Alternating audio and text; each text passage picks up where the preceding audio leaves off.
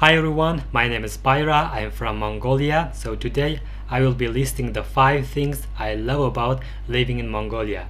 So the idea behind this channel is to give you the information about Mongolia without censorship and filtering of mainstream media. Through this channel I want to help people to discover real Mongolia, life and opinions of normal everyday people. So let's go, 5 things I love about living in Mongolia. First and the most important one is our unique culture, tradition and history. You see, we are very proud people. We are proud of our rich history, our great ancestors, and the legacy that they have left behind for us to hold dear. I especially love our traditional nomadic herding lifestyle, which is basically the core of our identity. Mongolians have always been nomadic herders, and everything is connected to it. Clothing, games, cuisine, arts, costumes, and so forth.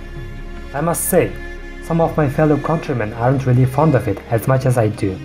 They said it's backwards way of life and they look down on the people who herd sheep and goats. They are mostly young people who were born and raised in the city and have never experienced life in the countryside. Their outlook on life is heavily influenced by the media. They think in order to be happy, they need designer clothes, shiny cars, latest smartphones and a 5-story condo. I used to spend my summer holidays in the countryside when I was young, help my grandmother with everyday herder family chores such as fetching water from a river, collecting dried cow dungs in a wooden basket as a fuel, and herding sheep and goats on horseback. I didn't realize how happy and peaceful life it was until I started traveling around the world and was exposed to the different cultures and lifestyles. People talk about the ways of living in harmony with nature these days, but for me, a nomadic herding lifestyle is one of the best examples of living in harmony with nature.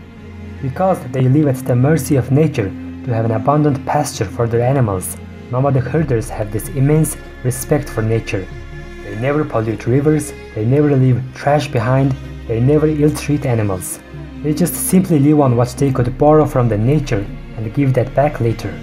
I might be biased here since I grew up in the countryside, but there is no way to deny the fact that nomadic herding lifestyle is our core identity.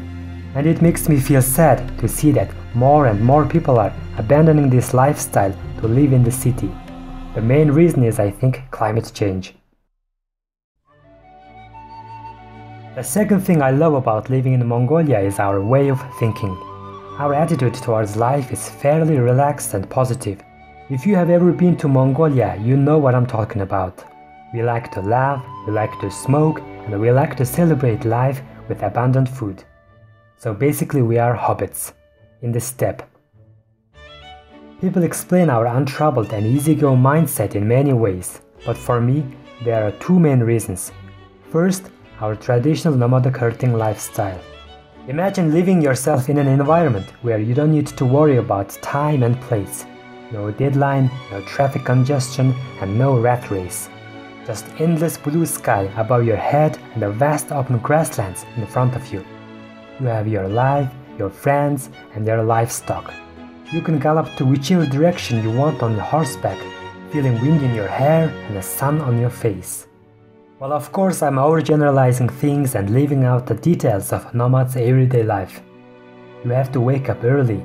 You need to take care of your animals all the time. You have to remain vigilant of predators constantly.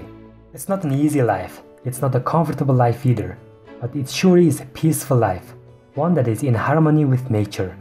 It's also a family business, so everybody in the family helps. Your neighbors also lend a hand. I think the sense of community is much stronger in the countryside than in the city, because herders know one another pretty well and help each other out whenever there is a problem. So that's the one reason why we have generally a laid-back attitude in Mongolia, especially in the countryside. Being hospitable to guests is deeply ingrained in our culture and tradition. You can expect it in every corner of our country. The second reason is, I think, our small population. As of 2020, 3,300,000 people are living in this vast country. Our population density is 2 people per kilometer square. Because we have such a small population, everyone knows everyone here. Well, almost. If you don't know someone, your friend or your friend's friend surely knows that person. So what happens if you know everybody? You can get out of troubles without facing consequences. With this idea in mind, people tend to have less worries when it comes to life's problems. Why worry when there are ways of getting around laws and regulations? Unfortunately, this kind of mindset also provides a breeding ground for bribery, corruption, and nepotism. Because of it, inequality is everywhere and we are not developing as fast as we should. So it comes with cost. I live in Ulaanbaatar, the capital, along with almost half of the country's population. It's a pretty crowded and cramped city full of noises. But if I need some air and alone time in the solitude, I only need 30 minutes to get out of here. Ulaanbaatar is surrounded by mountains as it is located in the mountainous northern central region. If I drive south, I will be able to chill in the Gobi Desert. If I drive west, there are a lot of lakes and rivers.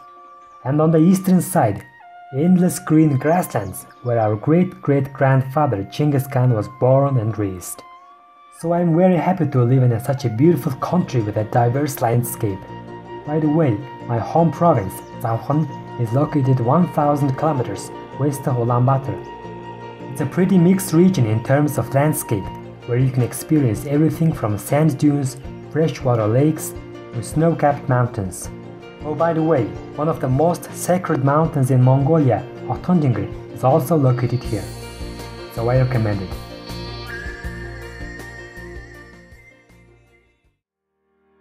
Whenever I visit a foreign country, this is what I miss the most: cheap cost of living. According to Numbeo, a crowdsourced global database website, rent prices in Ulaanbaatar are almost 60% lower than in Moscow, 70% lower than in Beijing, our two neighbors. Also, consumer prices in Ulaanbaatar are 19% lower than in Moscow, 30% lower than in Beijing. Of course, we have to take certain things into account, such as average salary, GDP per capita, and local purchasing power when talking about these things. But these are just numbers. As an average working class member, I have a pretty comfortable life. Where else I can have a nice dinner with my lady in mid-range restaurant for $21 US, then head home by public transport that costs 17 cents. Things are even better if you're a foreigner or a high achiever who earns big bucks.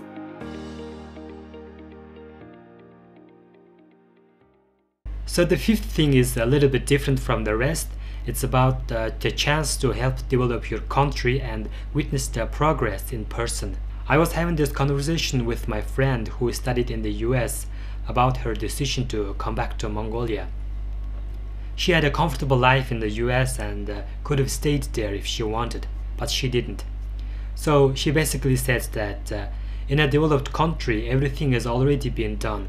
There is nothing to improve and upgrade, and though it is a comfortable life, it is still a foreign country, and deep inside you always know that you have a moral obligation to help develop your country and make a contribution. So her answer made me think. It changed the direction I was taking. We may be living in a less developed country, and we may lack things that some people in some countries take for granted, and maybe there's a 100-year gap between United States and Mongolia in terms of everything. But it is our homeland, it is our birthplace.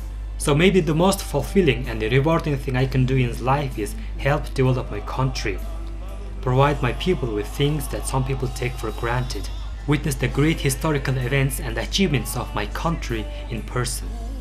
Everything is possible, everything is in your hands, and that's why I love living in Mongolia, the land of endless possibilities. Thank you for watching my video. If you want to know more about Mongolia, please consider subscribing.